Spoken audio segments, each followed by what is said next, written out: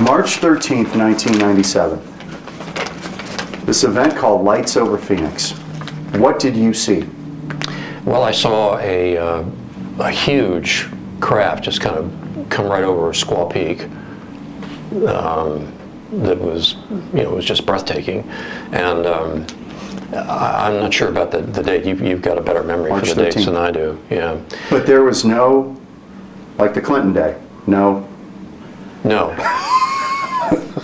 No, I was on a strict diet.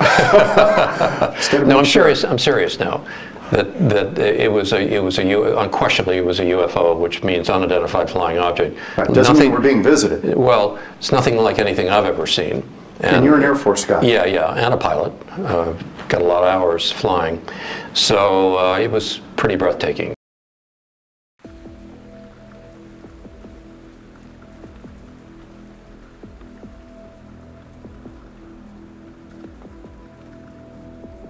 Something happened in the skies over Arizona the night of March 13th. No one is sure what it was, but thousands saw it. Dozens videotaped it, and people all over the state are haunted by it still. Those were the words of Richard Price in a USA Today article published on Wednesday, June 18th, 1997. 3 months had passed since the events that are now collectively referred to as the Phoenix Lights, or the Lights over Arizona, and Arizona residents were still trying to make sense of what they'd seen. The Phoenix Lights were a series of widely sighted, unidentified flying objects observed in the skies over the U.S. state of Arizona and ranging onward to Nevada and even the Mexican state of Sonora. On March 13, 1997, lights of varying descriptions were seen by thousands of people between 7:30 and 10:30 p.m. Mountain Standard Time, covering an area of around 300 miles, or 480 kilometers. This event spanned from the Nevada line, across Phoenix, and to the edge of Tucson. When we talk about the Phoenix Lights, we're actually discussing two distinct events that happened in close proximity and time to one another. First, a triangular formation of lights seen to pass over the state was observed and reported by multiple witnesses. After this, a second event was reported wherein a series of stationary lights were seen in the Phoenix area. Officially, the United States Air Force identified the second group of lights as flares, which they claimed were dropped by A-10 Warthog aircraft that were conducting training exercises at the Barry Goldwater Range in southwest Arizona. Witnesses claim to have observed a huge carpenter square-shaped UFO containing 5 spherical lights, or possibly light-emitting engines. Fife Symington, the man you just watched in the interview, the governor at the time, was one of many witnesses to this incident. He would later go on to describe the object as otherworldly. The lights were reported to have reappeared in 2007 and 2008, but these events were quickly attributed to, respectively, military flares dropped by aircraft at Luke Air Force Base and flares attached to helium balloons released by a civilian. However, in 2007, then ex-Arizona Governor Fife Symington told the press, in the presence of 14 high-ranking military officials from several countries, that in 1997 he saw something that defied logic, that it wasn't the first time these events had been witnessed, and that it wouldn't be the last. However, he had a very different tune at the time of the actual events. And now I'll ask Officer Stein and his colleagues to escort the accused into the room so that we may all look upon the guilty party. Don't get him too close to me, please. In the alien costume, the governor's chief of staff. Now, this just goes to show that you guys are entirely too serious. UFO enthusiasts were not amused, especially since the governor was believed to have seen nothing. Today, Symington says that it was his public duty not to alarm the residents of Arizona, and that he was trying to infuse the situation with humor. Many speculate, however, that it's far more likely he was afraid of repercussions, like losing his job, had he publicly admitted to seeing a UFO. Regardless of his motives, he and many others now stand firmly behind their claims that what they witnessed that night defied logic, explanation, and any excuse the military has since offered up. There are so many details, so many witnesses, and so much intrigue surrounding the events that it's worth diving into a little further. After all, this wouldn't be the first, or last, time that the military has written off suspicious, well-documented, and highly reported celestial anomalies as weather balloons or flares. So, to begin our investigation into this phenomenon, let's look at the timeline. On March 13, 1997, Arizona residents were going about their lives as usual, completely unaware that they were about to witness something extraordinary. It began at around 7:55 p.m. Mountain Standard Time. That's when a resident of Henderson, Nevada, happened to look up from what he was doing and see something unusual out his window. Exiting his residence to further investigate, he discovered what he described as a V-shaped object, roughly the size of a Boeing 747 aircraft, with 6 lights on its leading edge. As the lights headed toward the southeast, he heard the sound of rushing wind, and it was gone. Of course, we now know that those lights were headed to Arizona. It wasn't long before Prescott and Prescott Valley residents took notice. At approximately 8:17 Mountain Standard Time, callers began reporting the object. They said that it was definitely solid because it blocked out much of the starry sky as it passed overhead. John Kaiser was standing outside with his wife and sons in Prescott Valley when they noticed a cluster of lights to the west-northwest of their position. The lights formed a triangular pattern, but all of them appeared to be red, except the light at the nose of the object, which was distinctly white. The object, or objects, which had been observed for approximately 2 to 3 minutes with binoculars, then passed directly over the observers. They were then seen to bank to the right and disappeared into the night sky to the southeast of Prescott Valley.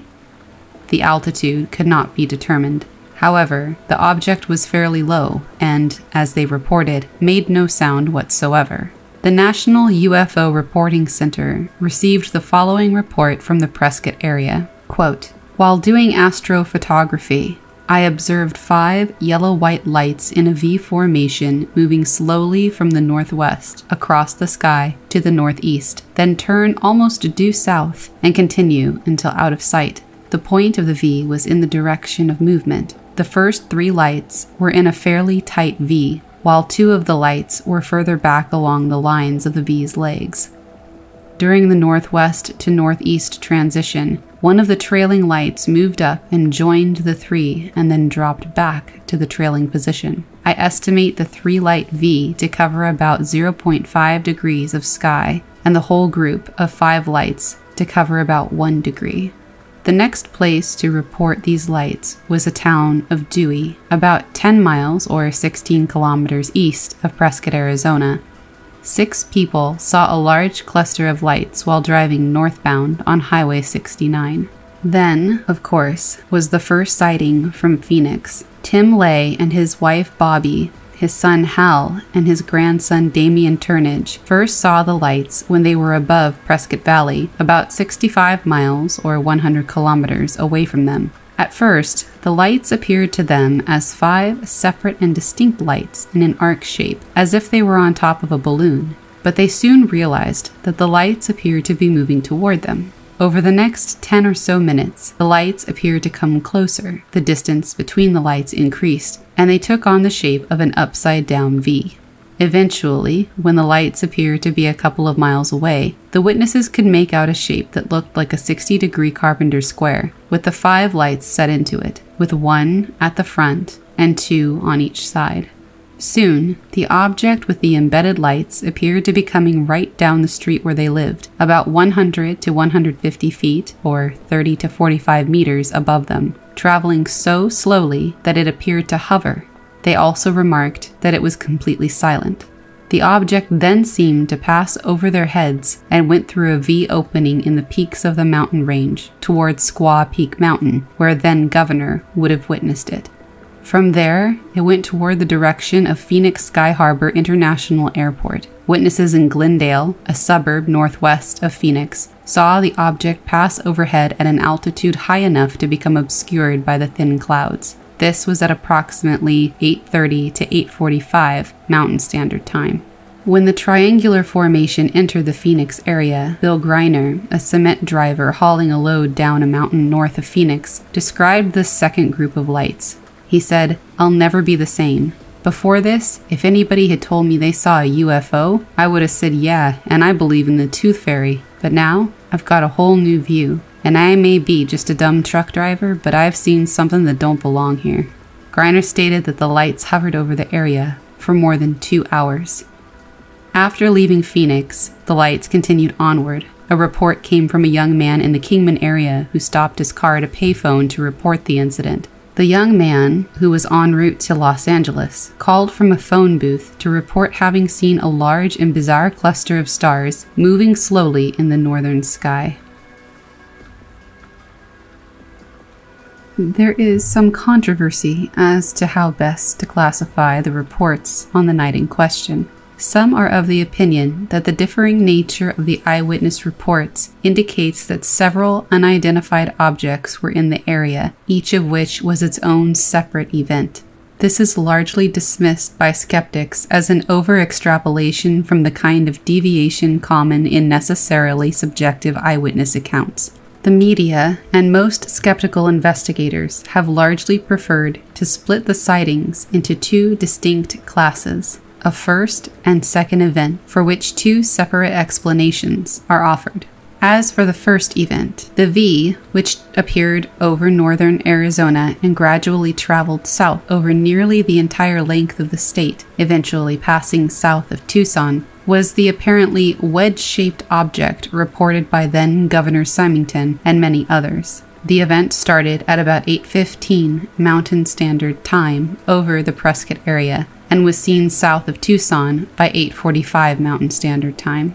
Proponents of two separate events propose that the first event still has no provable explanation, but that some evidence exists that the lights were in fact airplanes. According to an article by reporter Janet Gonzalez that appeared in the Phoenix New Times, videotape of the V shape shows the lights moving as separate entities, not as a single object. A phenomenon known as illusory contours can cause the human eye to see unconnected lines or dots as forming a single shape.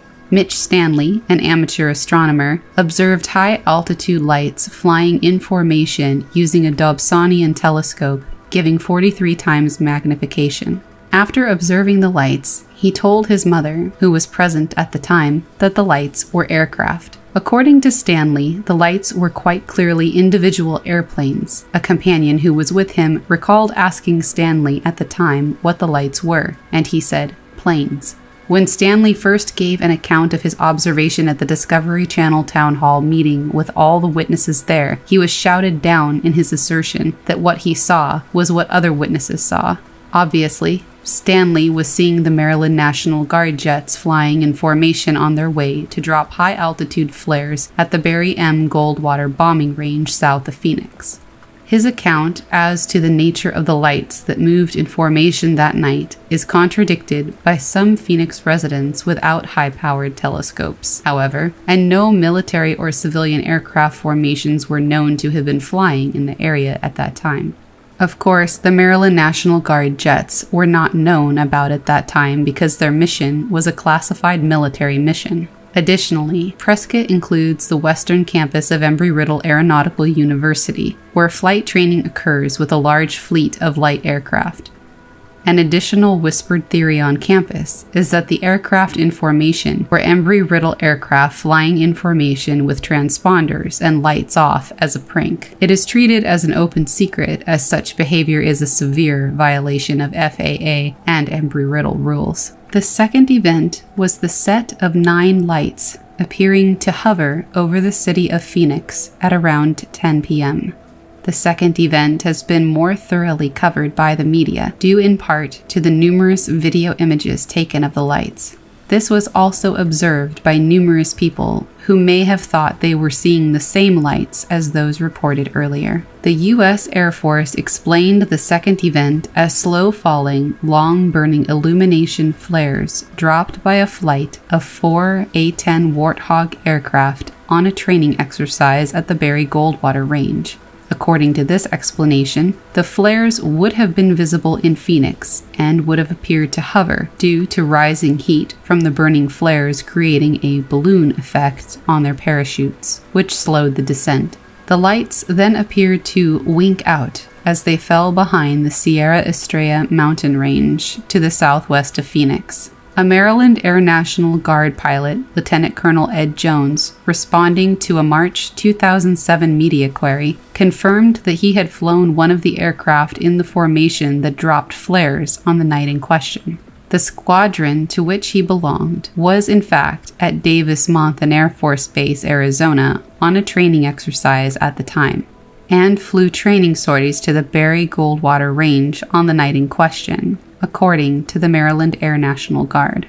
A history of the Maryland Air National Guard, published in 2000, asserted that the squadron, the 104th Fighter Squadron, was responsible for the incident. The first reports that members of the Maryland Air National Guard were responsible for the incident were published in the Arizona Republic newspaper in July of 1997. Military flares such as these can be seen from hundreds of miles away, given ideal environmental conditions. Later comparisons with known military flare drops were reported on local television stations, showing similarities between the known military flare drops and the Phoenix lights. An analysis of the luminosity of the type of flare used, which would have been dropped by the A-10 aircraft at the time, determined that the luminosity of such flares at a range of approximately 50 to 70 miles would fall well within the range of the lights viewed from Phoenix. The public response was mixed. At first, there was minimal news coverage at the time of the incident. In Phoenix, a small number of local news outlets noted the event, but it received little attention beyond that. But on June 18th of 1997, USA Today ran a front-page story that brought national attention to the case. This was followed by news coverage on the ABC and NBC television networks. The case quickly caught the popular imagination and has since become a staple of UFO-related documentary television, including specials produced by the History Channel, the Discovery Channel, and more recently, BuzzFeed Unsolved. Still, most people who were there and witnessed the events reject all of the military explanations. Though he may have made light of the situation at first, then Governor Fife Symington has actually been one of the strongest voices in support of the fact that what they saw that night was in fact a UFO. In March 2007, Symington said that he had witnessed one of the crafts of unknown origin, quote-unquote, during the 1997 event, although he did not go public with the information. In an interview with the Daily Courier in Prescott, Arizona, Symington said, quote, "I'm a pilot, and I know just about every machine that flies. It was bigger than anything I've ever seen. It remains a great mystery. Other people saw it. Responsible people. I don't know why people would ridicule it," close quote. Symington had earlier said, quote, "It was enormous and inexplicable. Who knows where it came from? A lot of people saw it, and I saw it too.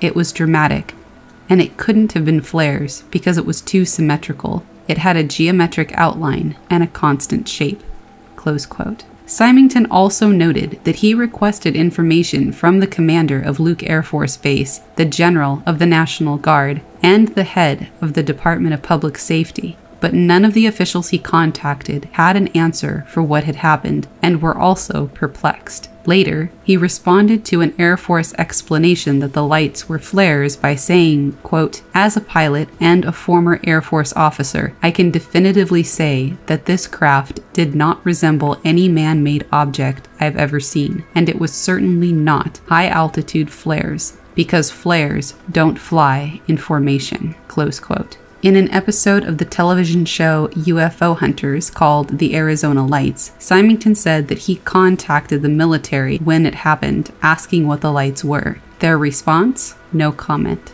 He pointed out that he was the governor of Arizona at the time when he made the request, not just some ordinary civilian. But still, the official response was no comment.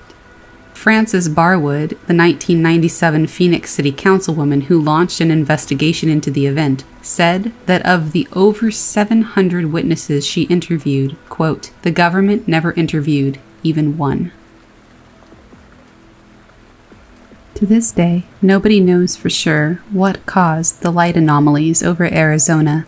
The lights reappeared again in 2007 and 2008. And multiple accounts of strange lights over the same area continue to be reported today. Most reports fly under the radar or are deliberately swept aside, as are most reports of possible UFO sightings. But Phoenix has embraced the legacy of the Arizona Lights. Each and every year on the anniversary, news coverage reminds residents of the day in 1997 when possible UFOs visited them. An annual festival is held as well, and a documentary was made several years ago by one of the witnesses. It's likely that we'll never find sufficient answers to what happened that night, but prominent fixtures of Phoenix society, from lawyers and police officers to government officials, all say they know what they saw and that official explanations fall short.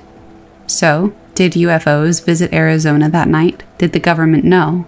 And if so, are they still engaging in a cover-up to this day?